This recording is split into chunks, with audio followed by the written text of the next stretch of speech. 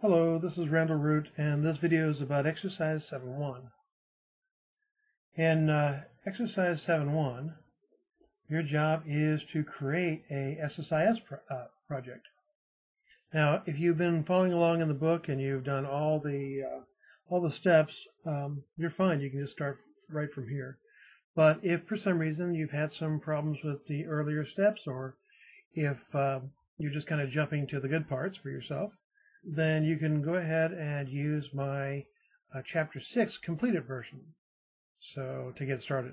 So what I would do is I would just go ahead and take chapter 6, grab a hold of the publication industries completed version, and move that out to the BI Solutions folder.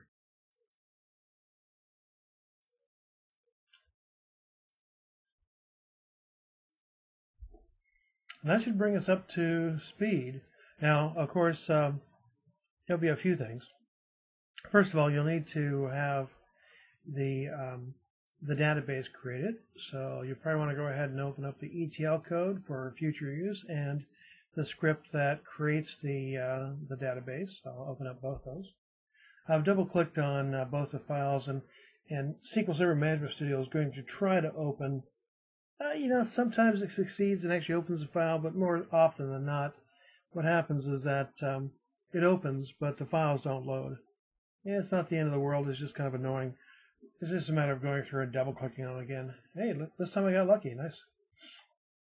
Heck, on both of them too. Man, I'm feeling good here. That usually doesn't happen. Anyway, as I said, if they didn't open for some reason, it's not that big a deal. All you have to do is just come back and double-click on them again the second time they open. It just doesn't like opening the files and opening Visual Management Studio all at the same time. So the first file, of course, to run would be the one that creates the pubs DW data warehouse. So create DW pub sales. And that would go through, drop the existing database, and create it as per the book's instructions. So you don't have to do this. It's only for times where you didn't get around to completing the earlier chapters. Next, the ETL code that was described in the preceding chapter is all made out for you here. And we're going to use this code to create the SSIS project. We don't need it immediately, but it's not a bad idea to kind of have it open. This code is created and tested so that it should be able to go right into your SSIS package. And again, this is only necessary if you didn't make your own version last time. Okay, now I need to go and, as it says here, open up the project. So I'll click and open the solution.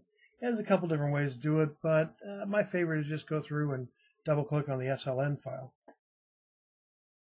Now, in a few seconds, it'll open. It may take a while. Sometimes Visual Studio is a little slow if you haven't opened it for a while. But then once you're done, you'll see that you have the various different documents all lined up and kind of ready to go. You know, one of the thing we did in the last chapter was to go through and create the ETL script, and I don't see it here, but certainly I know it's in the folder, so I could just go ahead and add it to the solution, an existing item, and bring it in and be able to see it. Let's see, there it is. Be able to see it right from Visual Studio, and that's convenient. But remember that a lot of times this doesn't work in everybody's copy of Visual Studio. So I'll do it here and just to show you what happens. My installation is working fine. I don't know how I get so lucky on this, but most of the time it works. In fact, I haven't got a computer that it doesn't. But occasionally, more occasionally, I like it to happen. It won't allow you to use the code directly from Visual Studio because of your installation. Now, you can try uninstalling it and reinstalling it and the like, but in the end, it's probably not worth your time. So what you can do is you can just do what I showed you a second ago, just open up that same file in Management Studio. It's designed to read those SQL files. Visual Studio, it was designed to read all kinds of files. SQL was just an add-on, and if the add-on isn't configured correctly, it just doesn't work. All you get is it just looks like a regular text file. So it's an option. Don't let it bother you if for some reason It's not displaying correctly. But I'll tell you what we need to do. We have the solution, but we don't have a project yet for SSIS. So we have all the documentation we've made to get ready for creating these projects. But now I'm going to go ahead and add a new project to the solution. So right click and say New Project. And I go through and I choose the Business Intelligence Integration Services project, and I give it a name such as, I think I called it Pub Sales ETL. You know, I probably should look in the book and see what the heck I did call it. Where are you? You know, the sound effects sound really good.